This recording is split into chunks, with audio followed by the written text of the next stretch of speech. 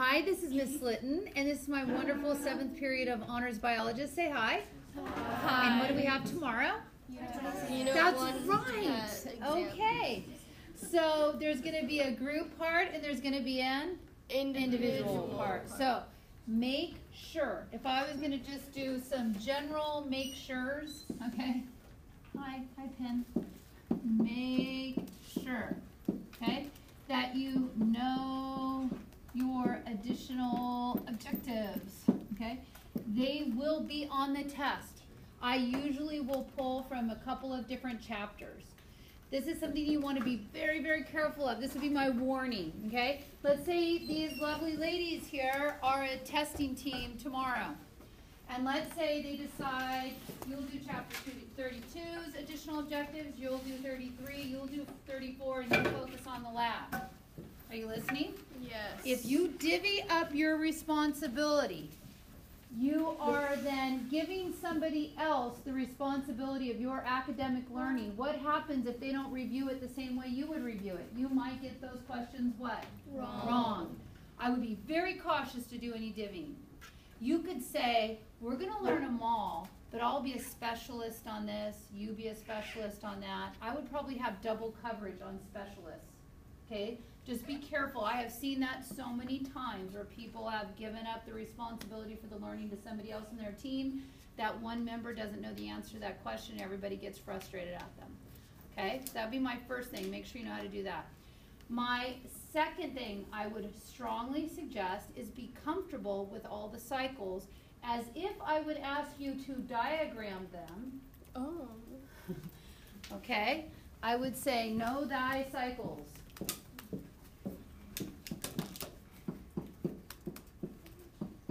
Be able to diagram those cycles and all the important parts, and be able to identify man's impact on those cycles.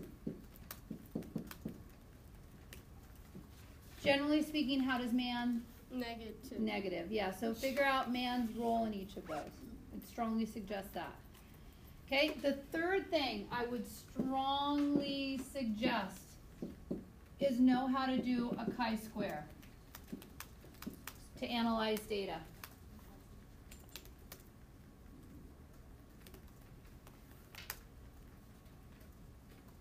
Do you want to do a practice chi-square? Yeah. Okay, let's do a quick one. Okay, I'm comparing, did I spell cheetah right? Yeah. Cheetah speeds. Okay, cheetah speeds. Let's say male cheetahs run 60 miles per hour. Okay, and that's the fastest. Let's say they run 60 miles an hour. Let's say females run 55 miles per hour. Sexist. Okay. Males are usually larger and stronger with a larger lung capacity. Why? Because they're the ones who are, actually in cheetahs, and they might be fighting. And let's say their children run 40 miles per hour. Okay? So we're going to compare this. We're going to make this our standard, 60 miles per hour. Do they run statistically differently? If I was going to do a null hypothesis, I would say what? There is no significant differences in their speed, right? So if that's what I'm going with, remember it's observed minus expected. Take that value, right? And this value right here, and I square it over expected, and I add those up. Okay? So my observed for females is what?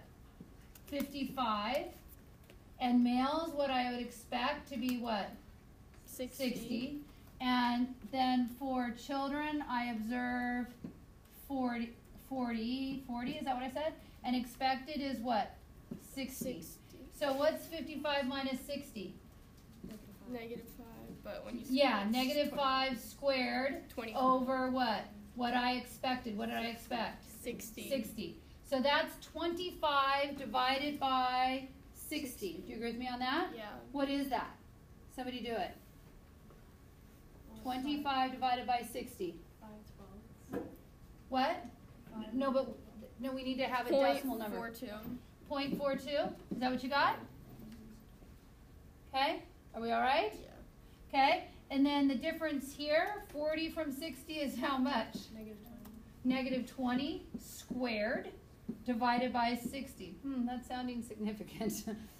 That's going to be a big number, yeah? Yeah, that's Okay, 6. so then I would say, no, it's statistically significant. It's significant, a significant difference is how you can think of it from what I expected.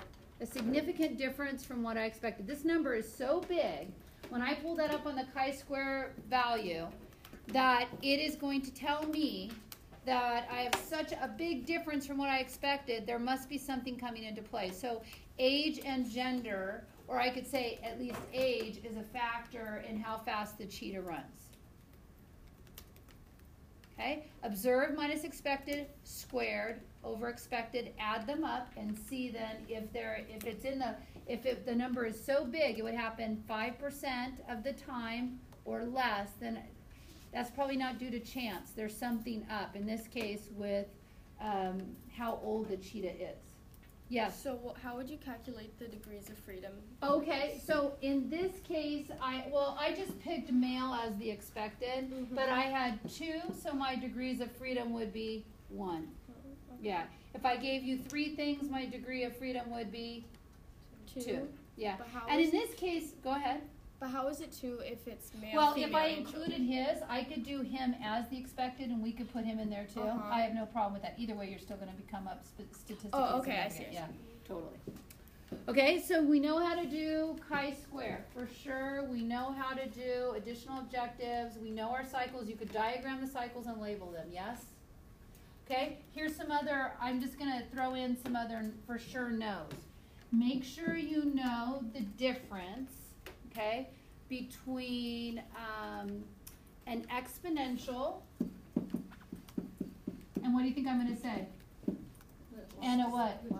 Logistic growth curve. Do you remember the difference between those? Okay. What does exponential look like?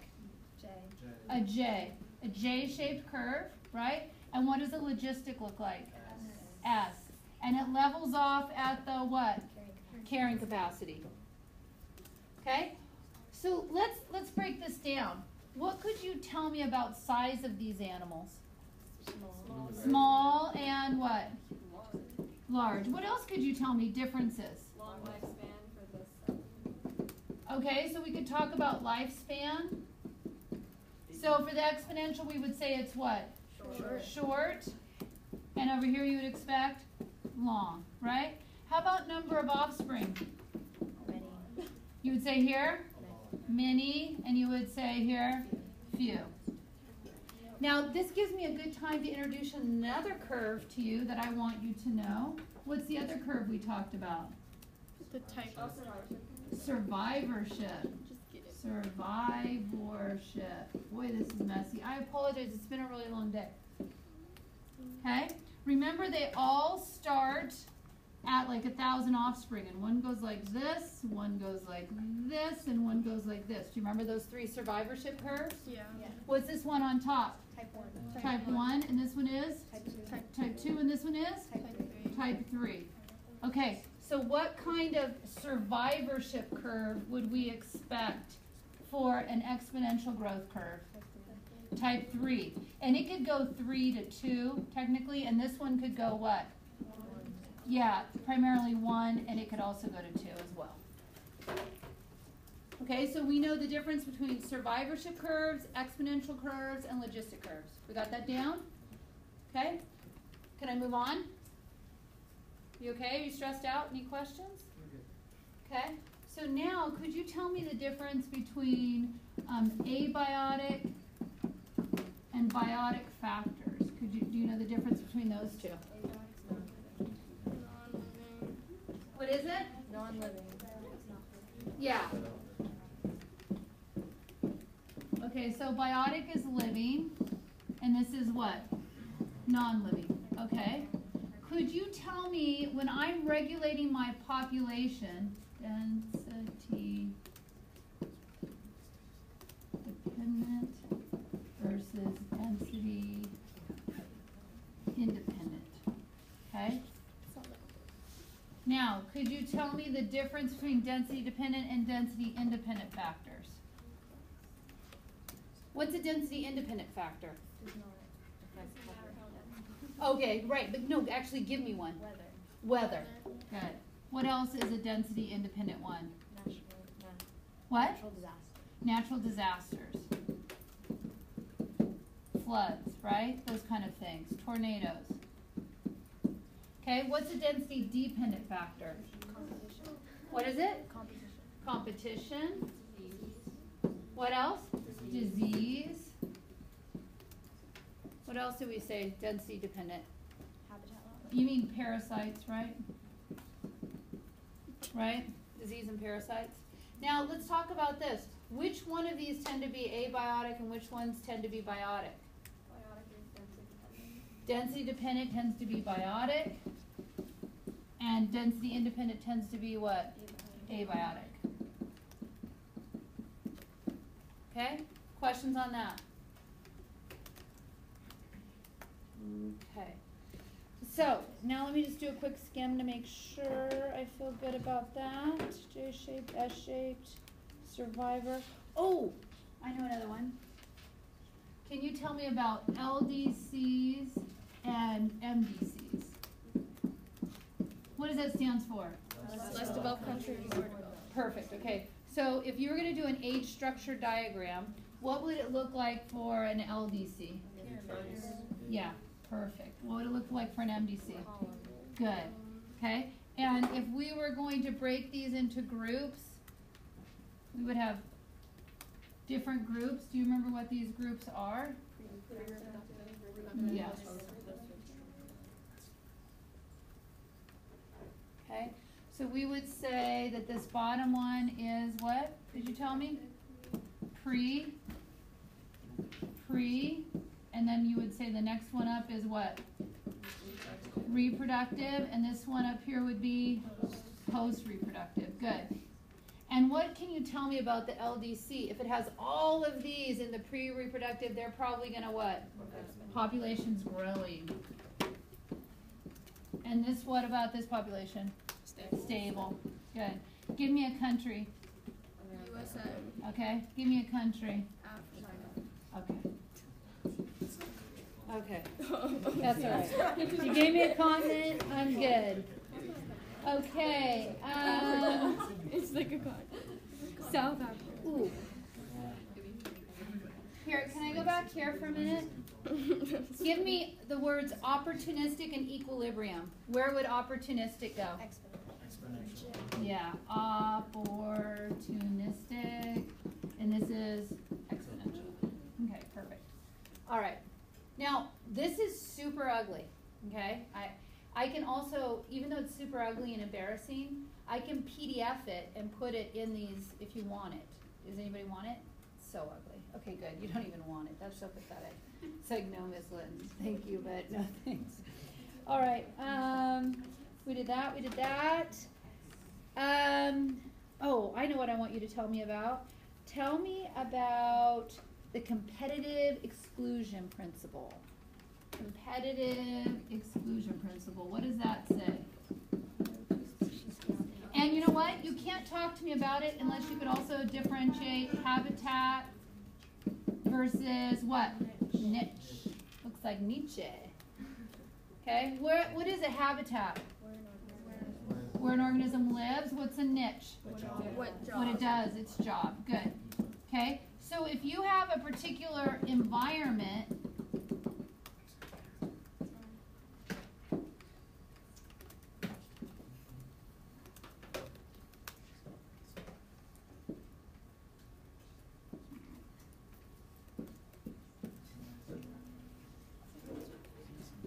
okay, so this whole thing is called the what?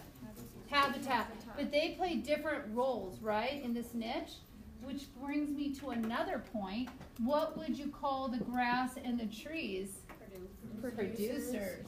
Oh, I see another pyramid in my future. Okay, those are producers. What would you call this? That's a giraffe. Whoa. Such a giraffe. What is it? What would you call it? A consumer. A primary consumer. What else could you call him? Herbivore. Herbivore. Good. Anything else? Heterotroph. We could also call this over here, besides a producer, what else could we call it? Autotroph. Okay, perfect. Okay, this is a fox who is eating this bunny. Bunny's going to the fox. So what are we going to call the fox? A secondary consumer. What else could we call him? A carnivore. What else could we call him? Heterotroph.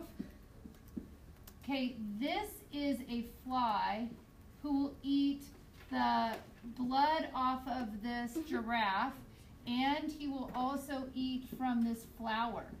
What would we call him? Omnivore. Right? Are we good on that? Another name for him would also be what? Secondary consumer. What else would he be? Heterotroph. Okay.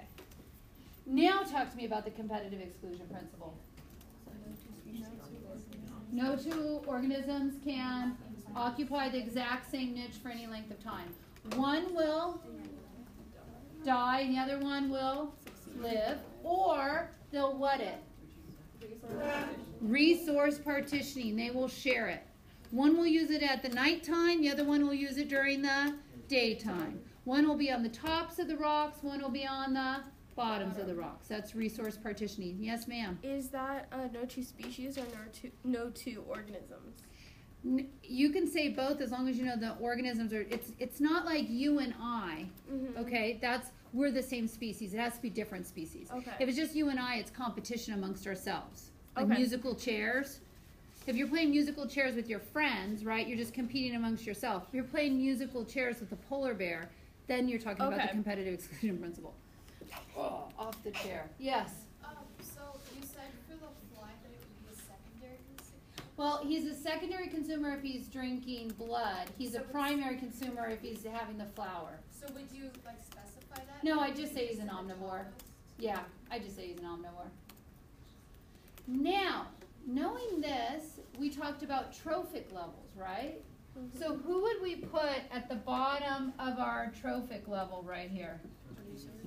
The what? The grass, the trees in this example, right? Yeah. Who would we put at the next level? Yeah, the giraffe, right? And then who could we put at the next level? This fox, right? Now, did I draw that exactly right when I stacked those trophic levels? That's an ecological pyramid. Did I make it right? What's wrong with my model here of the ecological pyramid? There's no room for decomposers. No room. So decomposers aren't here. That's a question. What else? Did I draw it right? Yes. It's not exactly 10%. Right. Usually only 10% gets passed on each time. Okay? Good, good, good, good, good.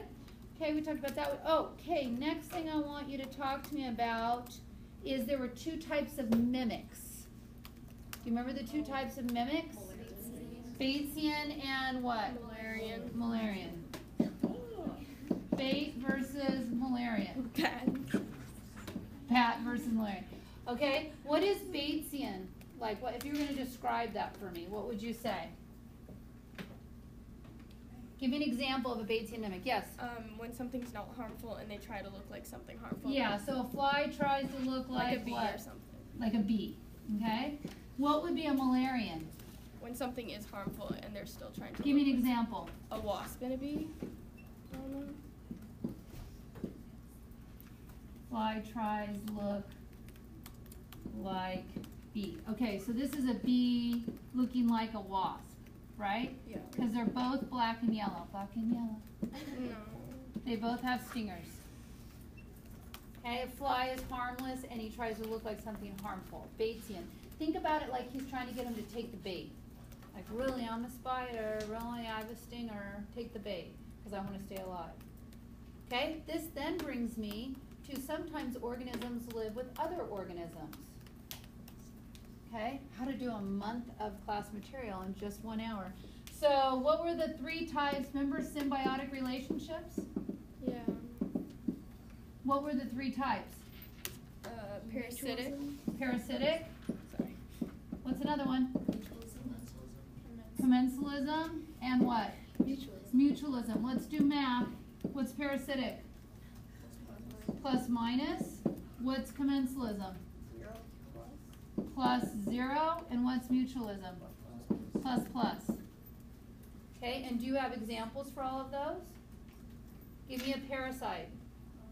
Yes, a tick on a dog. Exactly. Okay, give me commensalism. Yes, exactly. An epiphyte.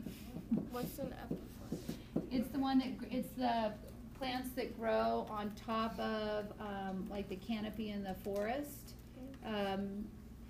Let's see, another epiphyte would be if something is attached to something. If a lamprey doesn't bother a whale, it can be attached to it. It doesn't cause it any harm, but it doesn't help it, but it doesn't hurt it. Okay? And mutualism, what's an example of a mutualistic relationship we talked about? The clownfish. Clownfish and what? And the anemone. Perfect. Anemone. Okay, now, more things to differentiate. We talked about succession. There was primary and there was secondary succession. Secondary, primary. Which one had soil? Secondary has what? Soil. Okay, so soil would be like you have a farmer has a field and he just lets it go. Right? At first he's going to get weeds and then some other plants are going to eventually take it over.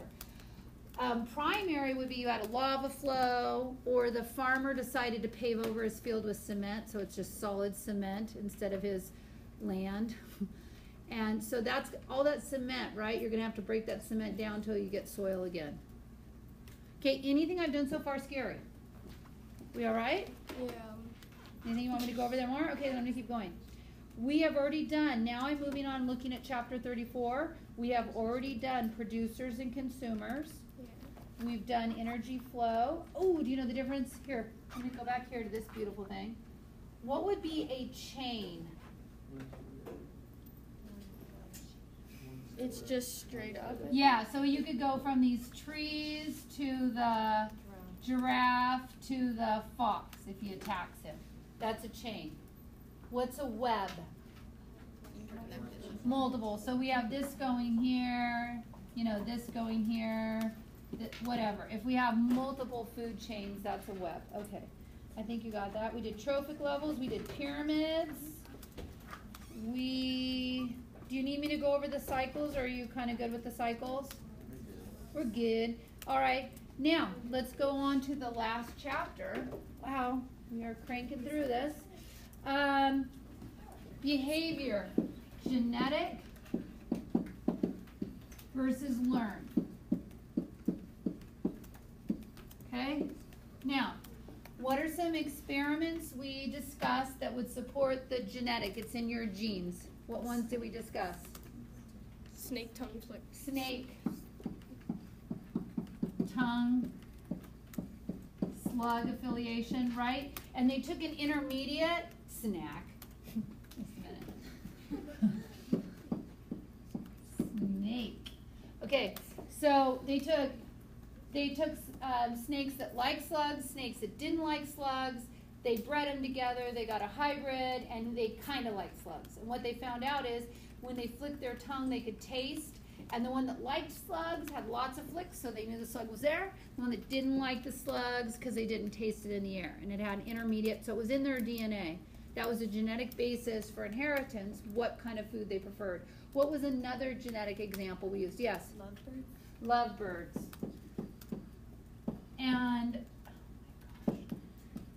And nesting materials, right?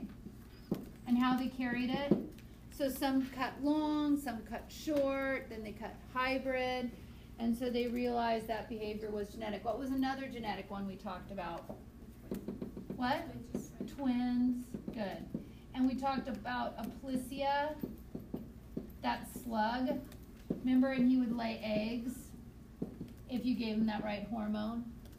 Okay, what was some examples of learned behavior? There's a big one where it has to happen at a certain time, usually. What? Tell me. Imprinting. What were our imprinting examples that we talked about? Yes. The baby ducks. Baby ducks following whoever follows, right? Lorenz, whoever shakes their head in front of them. What's another one we talked about? Salmon. What? Salmon. Yep. And returning to their home stream. Remember the songs for the birds?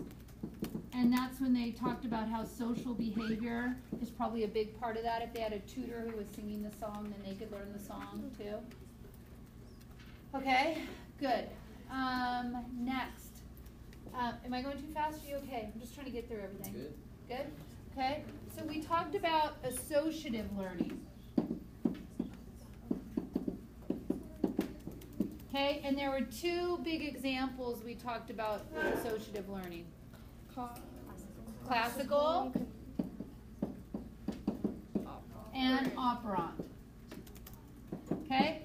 Classical, what happens? Stimulus, and then you have a response, right? Whereas in operant, you have a behavior, and then it's either followed with a reward or a what?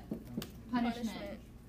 And remember, this was with Skinner and rats, and this is with dogs, Pavlov.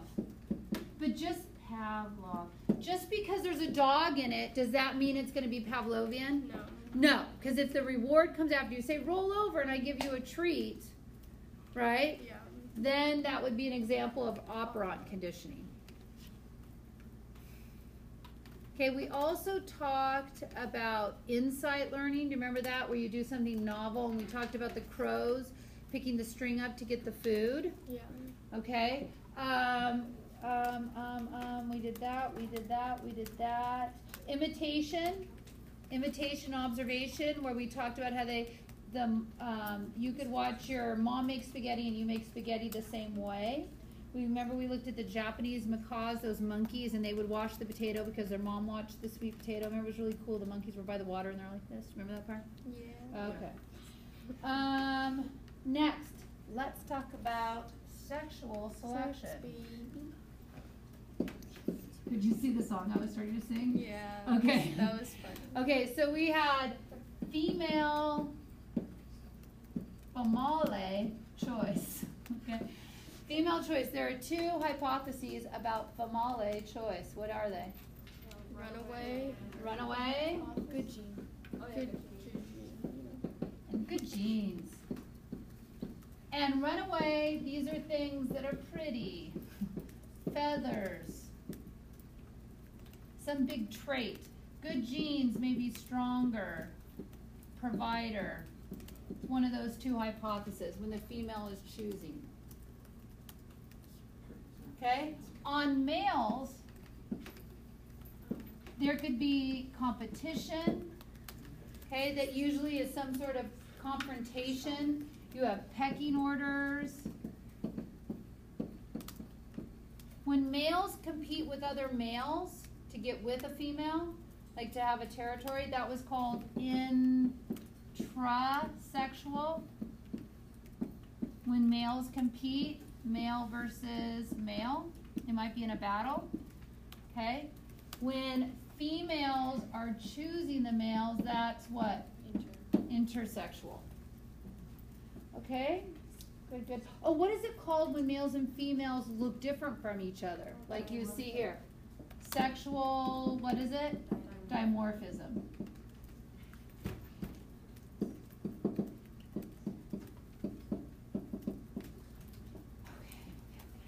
All right, moving on. If a monkey could talk and he says, I'm fit, okay, does that mean he can do a lot of pull-ups? No, what is fitness based on? Your ability to what? Pass on your genes. Okay, so then that brings me to the idea of altruism. Does altruism actually exist, do you think? No, you're saying I'm completely sacrificing for no reason. Okay, you are doing it. There is no added fitness for you if you're being truly altruistic. No added fitness for you if you're being truly altruistic. What we actually see it falls into is usually there's direct selection. I'm either eating a bunch of food because it's good for me, or I'm giving that food to my offspring. That's direct selection. What if I'm giving it to my cousin? What is it called? If I'm giving some of my barbecue to my cousin, what's that called? Kin selection. Okay. What if I'm giving some of my food to my neighbor because I know next time he barbecues, he's going to give me some of his barbecue? What's that called? Reciprocal altruism. It's not really being altruistic because I'm expecting payback. Okay? It's direct selection if I take care of myself or my offspring. It's kin selection if I take care of my relatives. It's reciprocal altruism if it's I'll scratch your back if you scratch mine. Remember, what was the really good example we saw for reciprocal altruism? The bat. The bat. Okay, and believe it or not, we're down to our last thing, communication. What were the different types of communication? Yes, visual. Give me another one. Auditory. Give me another one. Tactile. Give me another one. Chemical.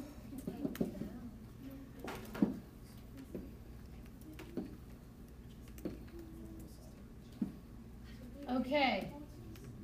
Example and day, night are both. And I want to know, is it fast or slow? Good Lord, that's disaster. Visual, day, night, or both? Day. Yeah, usually day. Fast or slow? Fast. Fast, because I'm looking at it. Example of visual. You know. A dance. The A dance. Sure. dance. Do a dance. Okay, auditory, day, night, Both. both. So day and night. Fast or slow? Fast. Super fast. Fast, fast. Because you're listening to it. Give an example of auditory. A yell or a bark. Barking, yelling. Good. Okay, chemical, day, night, or both? Both. Day and night, both. Fast or slow compared to the Slow. others? Slow. Give me an example. Pheromone. Pheromones. The come hither chemical. Okay, tactile, day, night, or both? Both day and night. And fast or slow? Fast, but it's a small number, right? Because only those you can touch. Right? A yell, I can yell and the whole school could hear. I could punch somebody and only one person feels it. Not that I'd want to punch anybody. What was the classic example for tactile? Waggle dance. Bee dance.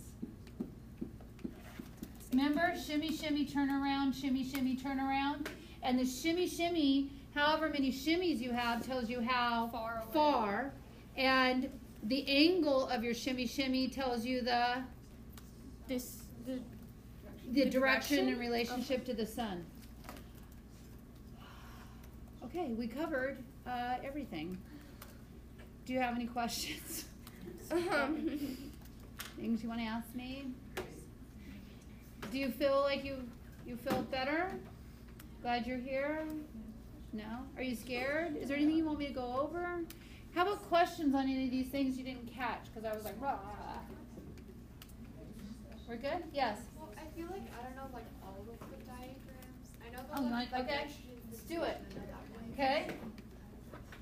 Water. Okay? Here's some water. What do you call it when it goes up in the sky? Evaporation. What if it's coming from a plant? Transpiration. Okay? When it forms a cloud, Condensation. and when it comes back down, Precipitation. good. What does man do? Pollute it. Pollute. Okay? I got it. You would do something better, right, than what I did? Okay? You want me? I can keep going if you want me to keep going. Yeah. Okay, what's our next cycle? Carbon? Okay.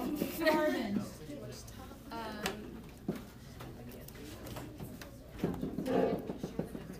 Is that land or water? I was gonna do water, but I changed it into land. Okay. Okay, When plants take CO2 and convert it into sugars, what's that called?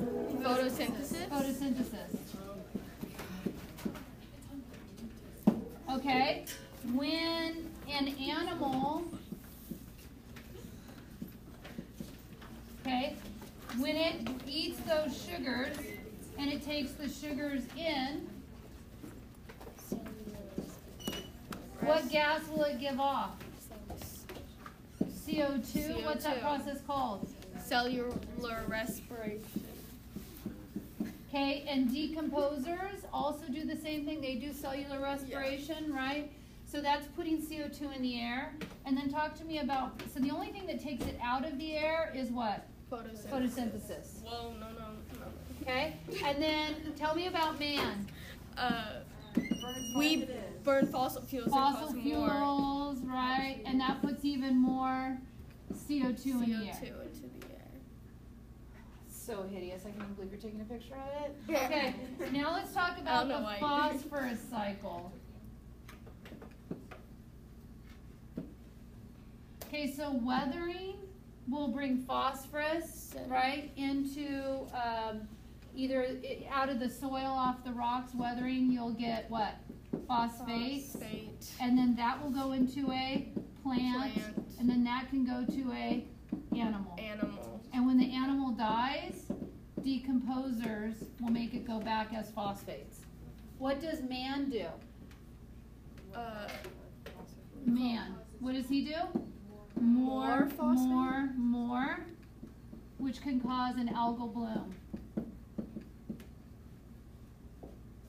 which then can end up causing death of the lake, right?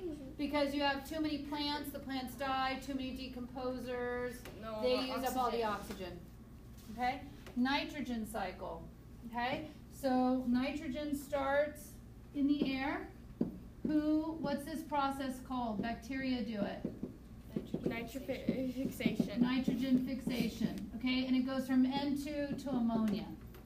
Then the process of nitrification. Causes nitrite. Yeah, you form nitrite. You don't need, it's NO2 minus. And then it's nitrate. I'm not expecting you to know all that, okay? Just nitrite. Then another way to get nitrate is what? Lightning. Atmospheric. Yeah, atmospheric fixation. That will also get you nitrate. Okay? This nitrate then goes to who? Plants. That goes to animals.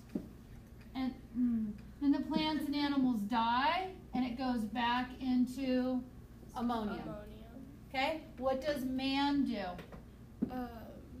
What does man do? What's it? Fertilizer. Yes, and so they can increase the amount of nitrates. They can put nitric oxides and cause pollution. Acid rain. Yay. Which kills the plants and the animals. It kills the lake. Okay. All right, we did all four. Yay! Okay, good job. Don't stay up too late. If it's 11:30, you should be going to bed right now. Do you hear me? Or get a little snack and stay up for 15 more minutes, but then you need to go to bed. Miss Litton loves you.